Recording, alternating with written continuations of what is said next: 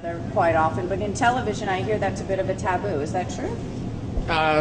It's not a taboo to talk about death.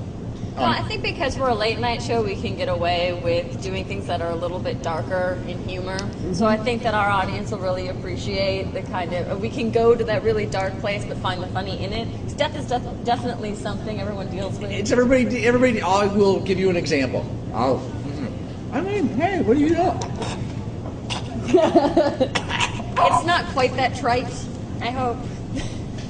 Okay. All right. So he's a real theater actor. Dude, that's just kind of gross. So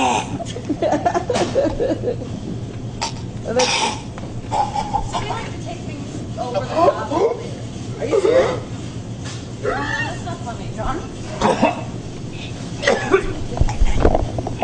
John, Wait. funny, dude. Are you alright? Hey, Are you alright? Does anybody know the Heimlich? put him on his back so we can see. No. Over here. Did you get it out? Are you alright?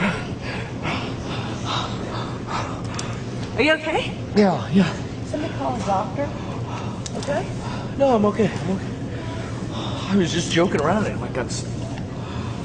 I'm so sorry.